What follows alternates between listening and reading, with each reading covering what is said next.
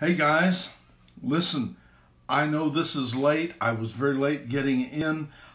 We had service. We actually had outdoor service. Parking lot church is what we're calling it. It was fabulous. I mean, it really was. I'm telling you, parking lot was absolutely jammed.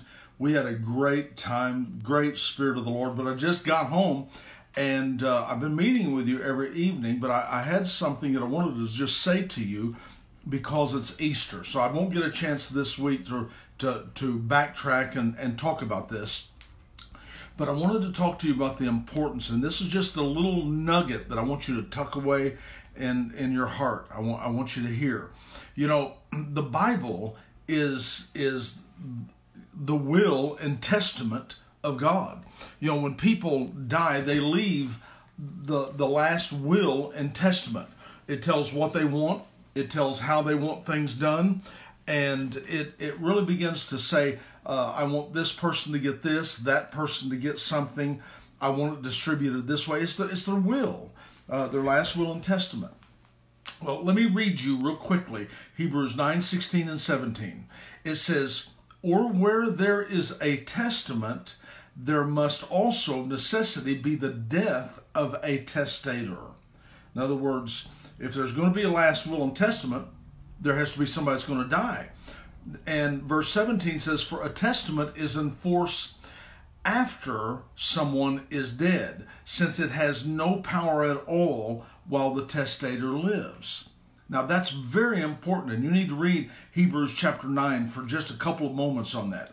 So what it was saying is even though there is a will and a testament, someone has to die for that thing to go in force. But what was so incredible is when Jesus died, this will, I mean, you can see it's the new covenant written in his blood. We talked about all of that.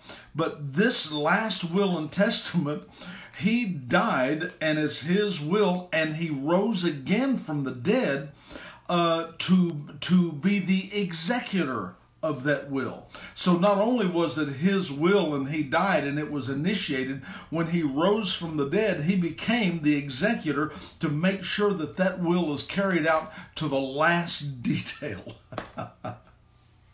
Oh my goodness. Well, I had fun with that. It was really something. When I look at the Word of God and the promises of God, and how rich and how fulfilling they are, and the fact that Jesus is the executor of this last will and testament, he's carrying it out. I'm just telling you, we're in good hands. We're in good hands. Hey, I hope you had a great Easter. It's been wonderful today. I am wiped out. I am exhausted, but I had a great day today. Thoroughly enjoyed it. I mean, it's so different. You know, I mean, normally we have a big giant meal for our entire church, and we have all kinds of activities for the children and all of that. Lots and lots of music and celebration. So tonight it was different, but boy, it was rich. The Spirit of the Lord is there, and man, I'll tell you what, there ain't nobody like family. It's true. I'm so appreciative of the family that God has given us. And I'm very thankful. I want you to know I'm praying for you, and I hope you've had a good Easter. I'm going to be back tomorrow night at 7 o'clock, so make plans on coming and joining with me, would you? All right. I love you guys.